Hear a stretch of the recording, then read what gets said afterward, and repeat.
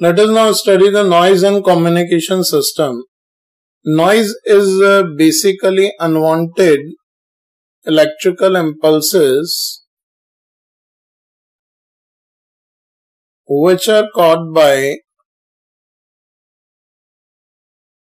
signal over the channel.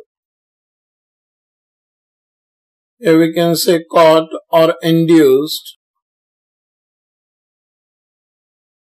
by the signal over the channel.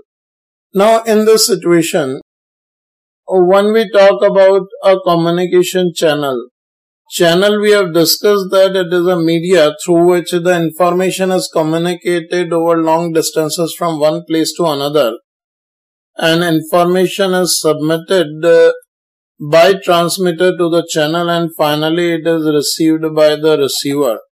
And in transmitter there are transducer, and receiver also there are transducers which converts the signal into the required formats. Like here there's information sender and this is the final information receiver.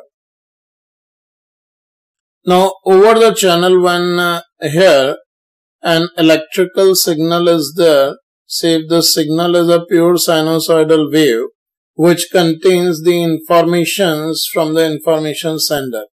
It may be a mixture of several harmonics for constituting the information rather than a single frequency. But here for analyzing and understanding of communication system, we analyze it for a sinusoidal wave only, as we know that any information can be converted into a given waveform by superposition of several harmonics, which will increase the quality of signal. So here if an electrical signal is fed to the channel, then in this channel over the long distance, no matter whichever kind of channel it is, whether it is a wire media or it is a wireless atmospheric media or it is optical fiber or any other kind of channel is there, in all channels some unwanted impulses are caught, and when the signal reaches the receiver, here the signal will be slightly in distorted shape. The sinusoidal form is distorted due to the impulses of noise within the channel, and when it is fed to the receiver, in the receiver there must be a noise suppression filter or a noise filter which has to be used. Otherwise, the final information which is received by the receiver in distorted form.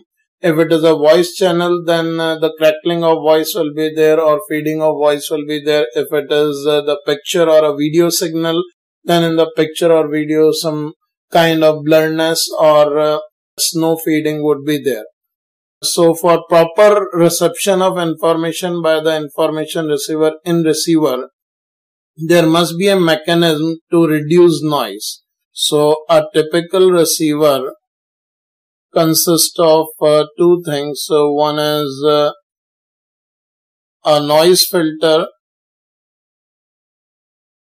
which is used from the channel, whichever information is fed to the receiver in electrical form. First it is passed through the noise filter and then it is finally given to the electrical receiver, which is having some amplification units as well as transducer, and finally it is fed to the information receiver. It is delivered to the information receiver in the understandable form.